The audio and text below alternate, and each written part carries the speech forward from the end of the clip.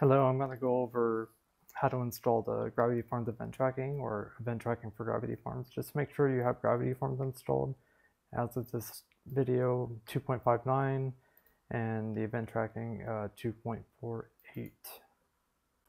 With both Gravity Forms and event tracking for Gravity Forms installed, you would go to Forms and then go to Settings. And then you're going to see event tracking right here. And by default, the measurement protocol is going to be enabled. You don't need to worry about that. Just go ahead and switch over to Tag Manager and save the settings.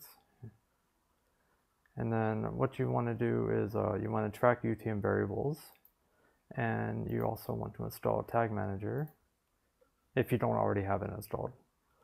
And then just put in your Tag Manager ID, and I'll show you how to do that real quick. So what you're going to want to do is you're going to go to sign into Tag Manager, and then you would go to your container, and then you would click on Admin. Oh, I'm sorry, I skipped a step. Here is your GTM ID, so you could just grab that, or if you have another Tag Manager plugin that requires you to insert the stuff in, you can do that as well. And so you would take this ID and then you would go over here and enter that in right here. So in the tooltip, it shows you're using Tag Manager, and you'll want to make the form Ajax only, and I have an advanced section here where you can choose Ajax only just to make all your forms Ajax. Or when you insert the form, you can choose Ajax only. You just refer to the Gravity Forms documentation on that. So let's go ahead and save the settings. And then we should be good to go. We will check to see if Tag Manager is installed.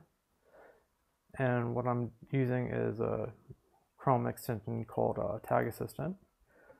And you can just enable that, refresh, and then it'll tell you if Tag Manager is indeed installed. It's all green, so you're good. The next step is you want to have a Gravity form. So if you don't already have one, you can just go to Forms and add new and kind of go from there. Right now I have a contact form just set up. I copied this one from my website. So, and then when you're in the form, you can either hover over here and go to event tracking, or if you're in the edit feature, you can go to event tracking from here as well. And what you'll want to do is you'll want to set up a feed, which is every time a form is submitted, this feed will run. And this feed will send on data to analytics. So you can skip this UA code thing. For category, I recommend just form, and then for action, I recommend just submission. Event label, you can leave blank. It'll have a default form ID and the form title. And then you have merge tags as well that you can put in here. One thing about the merge tags is you do not want to send any personal information sorry, to Tag Manager. So you don't want to send first or last name or email or anything like that. But you can send like a company name, for example, or a website, or anything you can possibly think of. For now, we're just going to send the entry ID and the form ID. Pardon me while I get all this cool stuff, and then let's just do a form title. Form title. Oh, there it is. Okay. And for value, I don't have any e-commerce on this right now. But one caveat is, like with Google Analytics 3, you can only send an integer here. So 10 would work, but 10.99 will not. This would be rounded up to just 11. With Google Analytics 4, you can actually send something like that along to Google Analytics 4, so that's just something to keep in mind if you actually want to add like a total field here. So what I'm going to do is I'm just going to save that. And then we can just verify that all the information is there. And what we're going to do is we're going to do a test submission on the front end of the site. So let's go ahead and insert our form.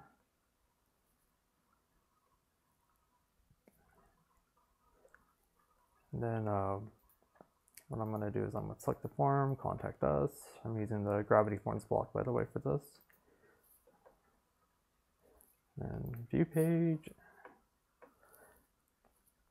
And what I'm going to show here is I have a Chrome extension called Dataslayer installed.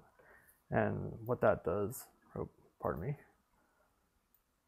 What that does is it shows everything that's being sent on to Tag Manager. And we haven't had Tag Manager set up yet, but I'm just going to show you that it is sending the data. So what I'm going to do is just, put in my information here. And then, see, support request, no, subject, test, your message, test, and then I'm going to submit it, and you'll see Dataslayer pop up with all this information. So, for example, the event that's being sent to Tag Manager is called GF track event. And then you can see form submission, you can see my entry ID, my form ID, contact us, value is blank, and then some miscellaneous data that's also being sent. And you'll see that I have a GF track source, medium, campaign, term, content. And what that's being done is that's being sent by UTM parameters. So if I Google UTM builder and it has a campaign URL builder. And so what I could do is I have beaverbuilder.local, which is my local install, campaign ID, and I could say, let's just change the campaign name, for example, GA4 test, campaign term, gravity forms, and then content will be form submission. And so here you would just copy the URL, and then if I go back to this, it'll have all my UTM parameters in there. So what you could do is you can set up a link or something to your form or a campaign to your form, and it'll fill it out.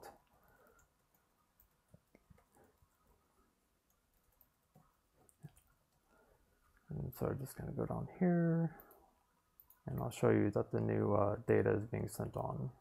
I gotta put something in here. Okay, so if we scroll down in Dataslayer, you'll see that Google banner, GA4 tests, the term is tracking, the content is tracking. So you should be all set there. So next I'll show you how to set up the Tag Manager variables in a separate video. I just want to quickly add, I'll just go back to the URL builder for the UTM parameters. Just for privacy purposes, to let you know that if you do use the UTM parameters, it'll show up in local storage on the client. So if you go to Chrome and application and go to local storage, you'll see a key Google Analytics UTM, and it's stored as JSON. And